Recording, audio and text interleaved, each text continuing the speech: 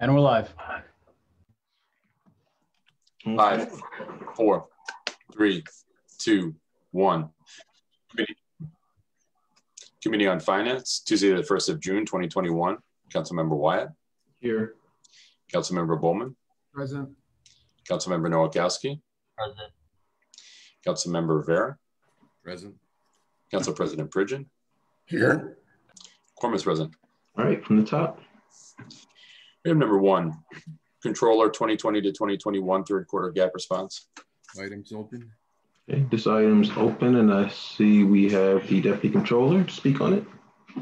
Good morning, Your Honorable Body. Yes, the Controller filed her third quarter gap response as requested by the Charter. Quick overview of the response is that the administration budgeted, they forecast budgetary shortfall of 11.2 million.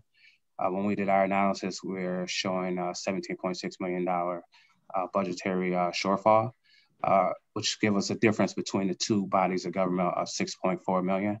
Primarily, the difference is due to the administration forecasting the receipt of $11 million in tribal compact funds, and we didn't record it on our end due to the uncertainty of receiving the funds. And then also we're showing plus 6.3 million in savings and appropriations, 6.3 higher than administration. We understand we do our analysis based off our calculation projections, and administration same on their end. But for the most part, it's probably been the first time in a long time that we came up kind of close into the two analysis estimates. Okay. Any questions from anyone?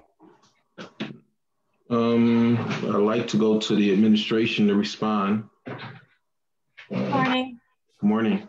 Jessica Brown here. I'm Director of Administration and Finance.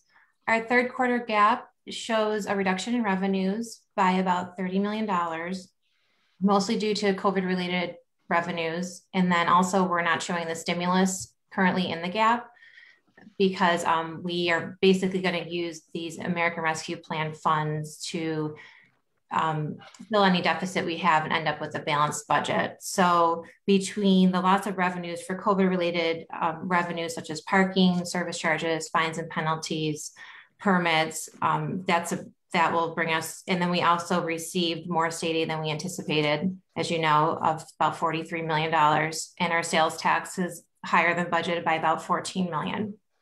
For expenses, we're seeing a reduction in expenses from budget, about $20 million, mostly due to vacancies, some reduction in expenses, including utilities. And then also we saw a large savings in our fringe benefit for healthcare for retirees.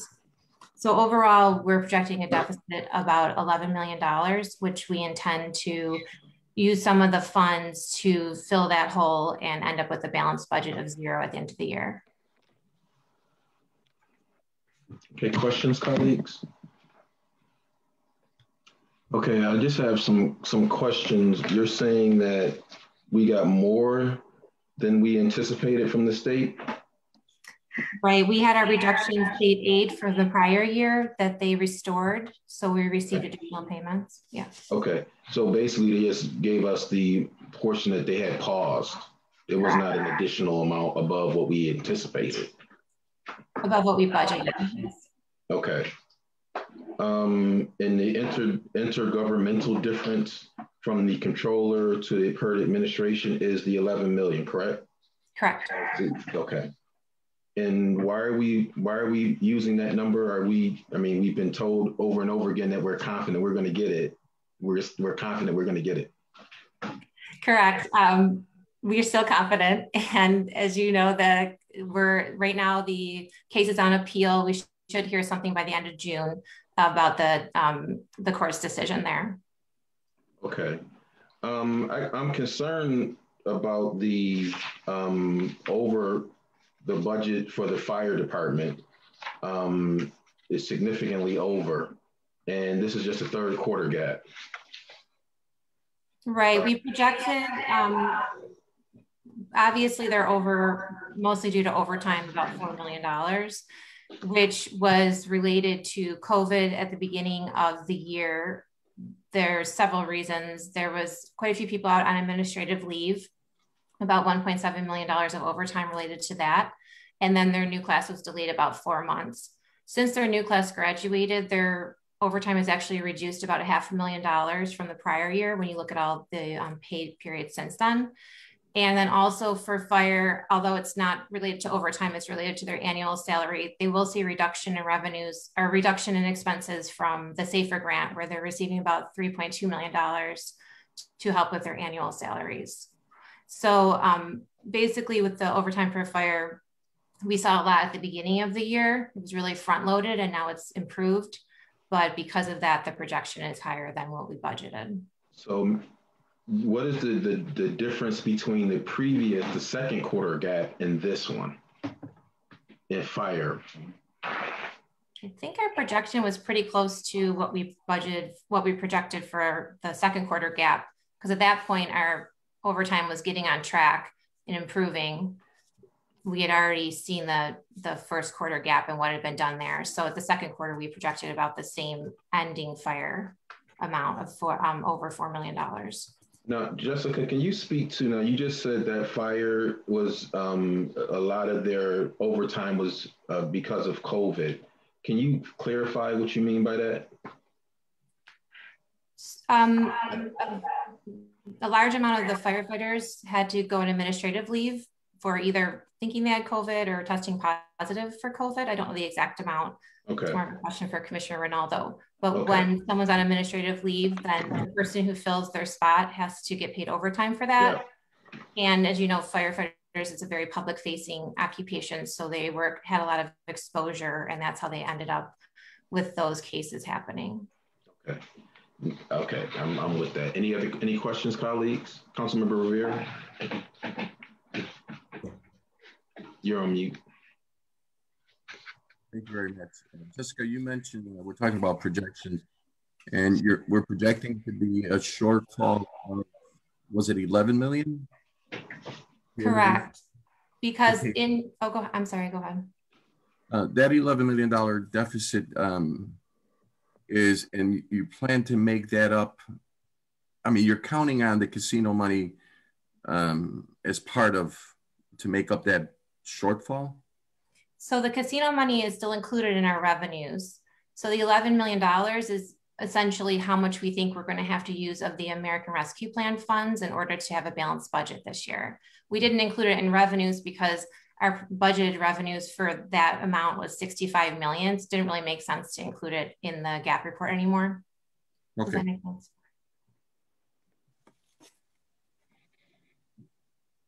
Any other questions, colleagues? The controller came up with a different number, 17 million. Are we underselling or over delivering and underselling? Because their number is 11, is about 6 million different. And you're saying that we can use the American Rescue dollars for that. That's what everyone is telling us, that those dollars can be used for this deficit. Right. I mean, the controller's difference is mostly due, besides the casino money, to personnel and other expenses. They're projecting about $6 million lower than us, which we just want to be conservative. There's a lot of year-end expenses that happen. So just based on prior experience and the idea of being conservative, that's where the difference comes in expenses. And we're coming a little bit higher in expenses. Okay. Yeah, but the one thing we want to make sure we're dealing with the reality that we understand, because if we can't use the rescue money, I mean, we're saying we can.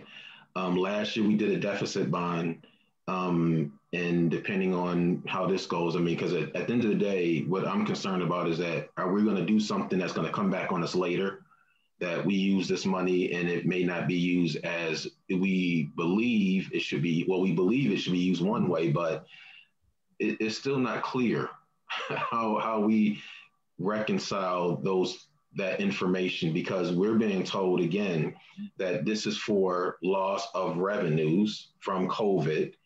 We've seen the numbers, and the numbers that we see are nowhere near 12, 15, 17 million dollars. I mean, when you think about our sales tax revenue, that's pretty much on par. We took our sales tax revenue, that's on par. The only things that we're dealing with are the expenses from let's say if you say firefighters, but what other expenses that we have that are, oh, excuse me, in the revenues that we lost based on parking, fines, and those type of things, which still doesn't come up to the 50 million or 60 million that we're anticipating using supposedly. So to answer your question, I mean, we've all seen the guidelines at this point. It's actually not lost revenues due to COVID, it's just lost revenues. In the guidelines, it gives you a formula that you use. So I think based on the formula in the guidelines, based on that, the administration's opinion is that we can use the money for this. And I think the comptroller has also said that. So I'm not sure if maybe you could point out your concerns in the guidelines of where it wouldn't be allowed that I could. Yeah. Well, I guess the point that you just made, they said they are not revenues related to COVID. We can use them because we just have a loss in funds. Correct. There's actually a formula in the guidelines that you calculate how much revenue you lost, and that much is basically available for you to use for something like this. Okay. And just to speak to that, the comptroller and her team did analysis. And when you take a look at the legislation, it is allowable. I mean, we know what's allowable, what's not allowable. So it's not something where the city will come back and haunt the city, or we have to pay the funds back. As Jessica just stated, within the guidelines, there's a formula and a calculation. And Bill, I don't know if you want to add a little bit more in regards to the calculation or the allowable, what we can and can't do. Hi, it's Bill Ferguson, City Accountant. We looked through the interim final rule. It's a rather lengthy document, as many of you have seen, but it does appear to be remarkably broad in its definitions, unlike previous federal guidance that came out. Usually there's very specific criteria that they can use. One of the terms that the feds are using in this rule right now is to ease the administrative burden. They're allowing municipalities to take a very broad look at revenue losses, and it's not surprisingly, it doesn't appear to be specifically COVID related. It's any sort of revenue loss, and they're looking at an average nationwide, which is I believe it's a 4.1 or a 4.3% annual growth. And that's what they're instructing all municipalities to use this one average percentage. So each municipality doesn't have to go through and carve out specifically how COVID related impacted its own particular budget. They're using more of a nationwide average of 4.1% annually as a revenue loss. So Bill, will we be able to use part of that money for that 25 million that we have outstanding? Indirectly. Okay. Well, that sounds like good news. No, when we looked at it, I'm very, just part of my profession, very conservative by nature. And we're looking at some of the numbers. I'm thinking, no, this doesn't, I mean, without really reading through the interim final rule in detail, and I'm thinking this seems very broad and generous. And once we go through and look at these specific sections, it is very broad and generous, surprisingly so. Well, Bill, that's I was proved wrong. I mean, I'll admit when I was wrong. And this is one time I'm happy that I was wrong. CPAs are conservative by nature, right? Yes. Goes with the territory. Any other questions, colleagues? Oh, Councilmember Nowakowski. Thank you, Mr. Chair, and thank you, Jessica. So you're really from the standpoint of looking at those guidelines and into the future, a lot of those funds are going to be applicable to, many, I'm assuming, of our deficit notes and bonds. Is that correct?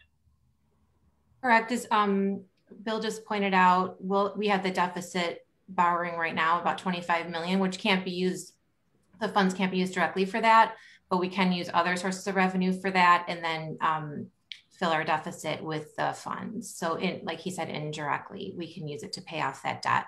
That's really the only debt that needs to be paid off at this time. Great. So it really looks that these funds are at the right place at the right time. It can really set us, set us forward moving forward. Correct. Yep. Good news. Any other questions, colleagues? Okay, motion to table. Motion to table. Seconded by Councilmember Bowman. Item number 2, third quarter gap 2020 to 2021. Items open. Okay, this item is open. I think we basically covered that, right? Anyone want to talk any further? I think we're okay. Motion. Motion to table, seconded by Council President Pridgen. Item number 3, public comment on recommended budget fiscal year 22. Items open. This item is open. I didn't know, Council President, if you wanted to speak to this. I know that you were pushing for public comments, and I think we did do that. Yeah, Mr. Chair, I think we can receive and file this. I just wanted it to be a part of the record. Okay. Motion to receive and file. Motion to receive and file, seconded by Councilmember Nowakowski. Item number 4, response to council invite. Items open. This item is open. Council President, you want to speak to this or? No, I spoke to it in budget. We know that they're not showing up to council, sending the reports late for the record. And I really want to look at how we can end this control board situation early. It is not impossible from what I'm being told, and it would obviously take the state to end this. And I think that by next year, if we continue to have a control board that does not respond to the council on time, and then sends a report that basically goes against the budget, well, in some ways at the last minute, I think that their time is over. So I just wanted it to be on the record so that as we approach, if this council decides to approach our state legislature, that we have the proof that they're very, very little help to this body. Thank you. And I second that. Again, I mentioned during one of our conversations, myself and Councilmember Bowman, I think really we're trying to champion a better relationship with the control board. And I thought we were moving in that direction. But some of this, subsequent issues that have occurred since then, it's just not seemed like they really care too much about what we're doing. And, I think we reiterated that we wanted a collaborative relationship. It was not something that we didn't need them. We really wanted their expertise because they do have very good expertise as far as the financial analysis. And I think that for a while we hadn't had that relationship, and we were hoping that that would happen. But unfortunately, since then, it doesn't seem like they're very receptive. So this item can be received and filed. Motion to receive and file. Seconded by Councilmember Nowakowski. Any further items? No further items. Motion to adjourn. Motion to adjourn, seconded by Councilmember Bowman.